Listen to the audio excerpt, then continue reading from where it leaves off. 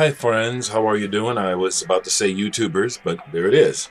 Quick update. I want to just show a couple things that I got recently and make a comment about threads. I wanted to just go on record by saying that I didn't answer Nathan Morales's thread because I started to, and it was kind of complicated, and then I started to watch the answers, and when it came to the drug question, it was like, well, there's all the answers, and so that one just kind of got past me. And then there's a new one by Miracle DK. I don't say it right, but I have to admit that sometimes I hesitate to answer threads because I literally am at a point where I've forgotten what I have in my collection. I keep needing to look right now to see if I have a Bebop Deluxe and a particular Bowie record, because I see them in the stores and I keep wanting to buy them, and I keep forgetting to look at home, do I already have it?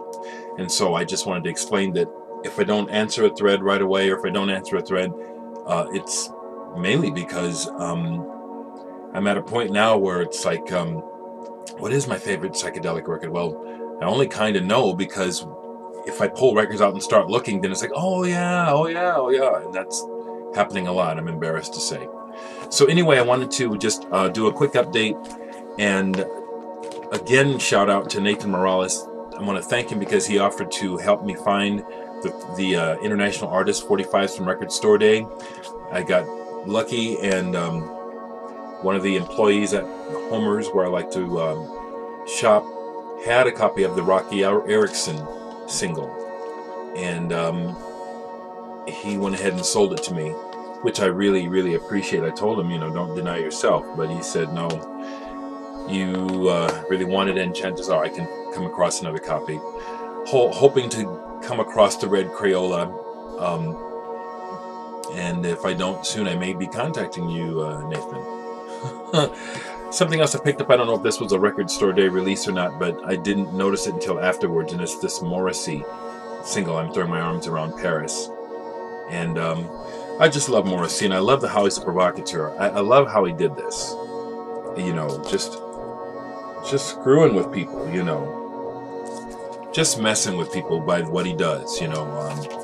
God only knows what kind of person he really is, but he's obviously very intelligent, and he likes to court, I don't know if it's controversy, but it's like he gives you something to think about. You really don't quite know exactly where he's coming from.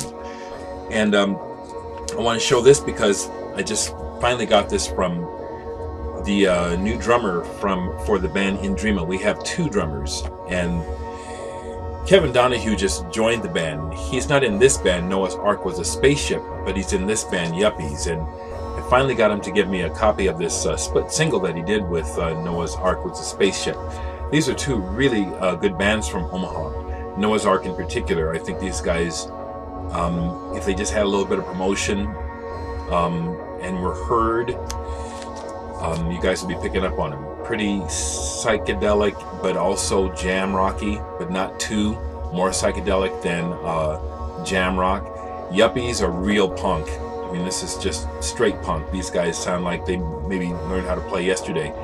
They can play, and that's a compliment when I say it like that. It's just punk as hell. A couple things that I bought in recent times but didn't get a chance to show is this picture disc by the band Dimmu Borgir. Now, I'm not a big collector of metal these days, but I do like metal. I like guitars. I like extreme. And so, do I like some black metal? Yeah. Some of it's a little much, like Burzum. Some of that is a bit much for me. Maybe I haven't heard the right Burzum, but Dimmu Borgir, I really like these guys. I love the bass player who has the operatic choir type voice, and they'll do those Wagnerian type of arrangements right in the middle of those heavy, super fast songs. I love it. Another record I bought not so long ago used was a really creamy copy of Buckingham Nicks' album. This is in essence Fleetwood Mac before Fleetwood Mac became the Fleetwood Mac of Buckingham Nicks. I was happy to find a gatefold copy. It's in pretty much mint condition. And although this is not the sort of record I listen to often, it's such a very good record Really good songwriting. Got lucky, and I didn't have this Santana album, you know, for the longest. Welcome. And I just picked this. Oh my goodness. Excuse me. Okay. I'm not going to start over again. The record wasn't in the sleeve, okay? But I was just listening to this. This is a really neat album. Really neat album. And I agree with what Nathan said. It's pretty spiritual, right after Caravanserai. Jeff was over not too long ago, and we popped on Esper's #2, and I got to get the first album. This is excellent. This is just good all the way through. You know, modern folk. I don't even know if that's the right word. It's kind of minstrelly, you know, kind of a minstrel type of music. It's just excellent. I was listening to that. And then the most recent thing I bought, I picked this up today used. Lee Perry, produced and directed by The Upsetter. And for a long time, I would not listen to reggae for a long time. Just had a real strange attitude, opposition to it. And once I fell for reggae, it's like, man, there's nothing better. You know, reggae music can really, really soothe my soul. I would say that reggae does for me what blues seems to do for a lot of people, that it does not do for me. The blues does not soothe my soul. The blues does not make me feel comfortable. The blues really upsets me. Reggae music does what I think the blues is supposed to do. Calms me, centers me. I feel the earth underneath my feet. It's a people type of music.